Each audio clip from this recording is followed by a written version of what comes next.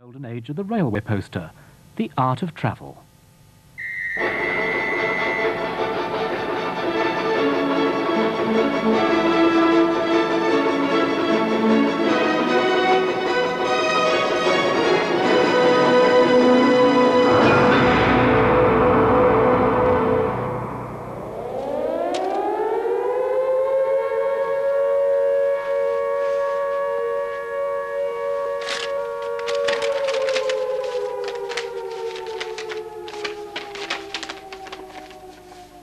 Report headquarters at once.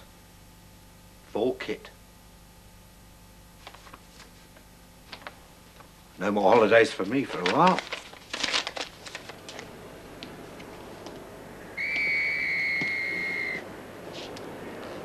The golden age of the railway poster, which existed between the wars, was the result of a happy marriage between artists working in graphic styles and public-spirited managers working for the railway companies. But with the outbreak of the Second World War in 1939, the government took control of the railways. The holiday resorts were in effect closed for the duration, and Fred Taylor's subjects were no longer castles and cathedrals, but trains carrying guns, shells and bombs.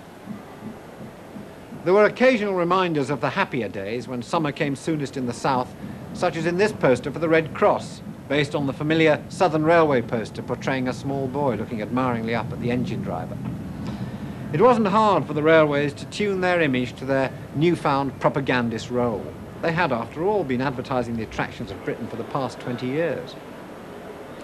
The images of trains steaming ahead and the railway as a working system all pulling together were potent patriotic symbols, and from now on the pictures tended to concentrate far more on the railway itself as a subject. By the end of the war, the railways were in a state of considerable disrepair, and it was clear that they would soon be nationalised as part of a coordinated transport plan.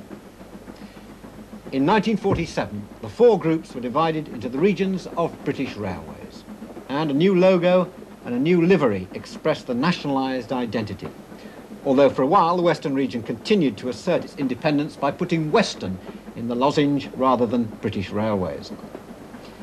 In the early years of nationalisation, the British Transport Commission emphasised the freight haulage role of the railway in helping to rebuild Britain. Even a farm could be moved, if that was your wish.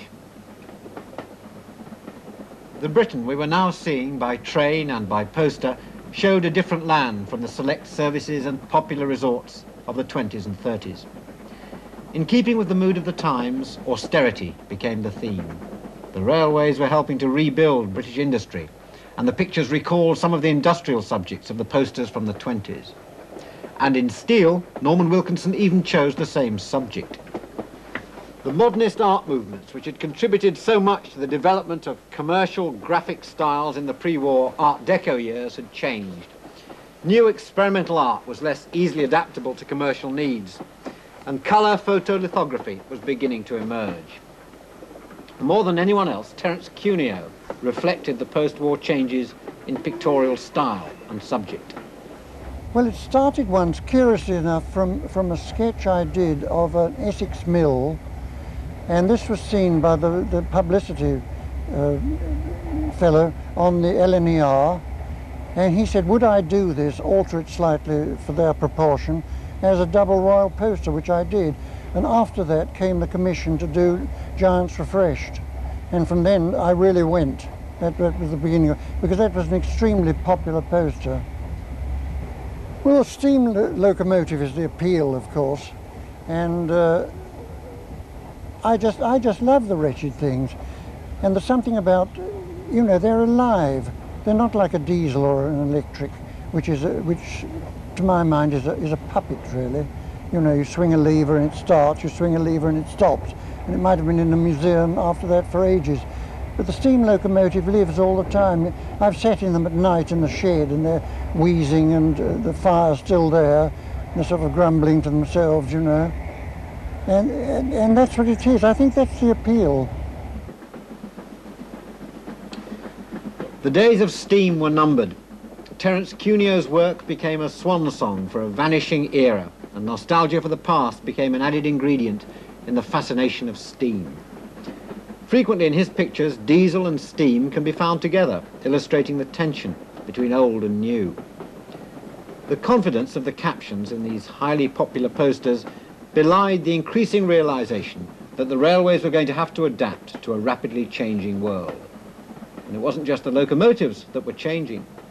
Colour light electric signals under the British Railways modernisation plan, as the poster explains, could be worked automatically or controlled from an electric signal box. Gone was the muscle of the early shift. The old certainties of red lever for stop, yellow for distant and black for points were under threat. And so it seemed even more important to show the correct details. At the same time, the landscape tradition continued emphasising the continuity of place in a progressing world. This was epitomised by the work of James Mackintosh Patrick in Scotland. Somebody came with you from British Rail. I think he was the public relations officer. I'm sorry, I can't remember his name, but he came with a lot of occasions, and he would have suggestions, and you would say, yes, that would be all right, yes, I think that would make a poster. Or sometimes, because the posters were uprights, it wasn't always too easy to find a subject. He would want a distant view of Crieff or something, but this obviously had to be a long ways poster, otherwise you'd have a great lot of sky and nothing at all, no, bad. And I would say, no, I don't think that's possible to make that into a close-knitted design. And I would suggest something else. No, I don't think that would be suitable. And then I probably spent the best part of a day going around looking at things until we decide what would be the best subject. By the late 50s, the pressure of continental holidays, cars and road freight was taking its toll on the railways.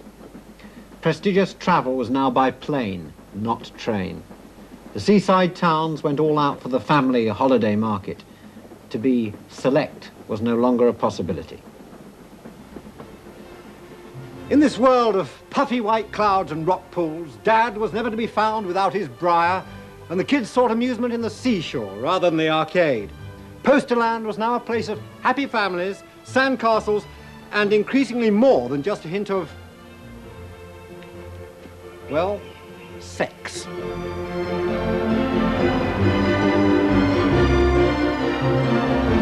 Excuse me.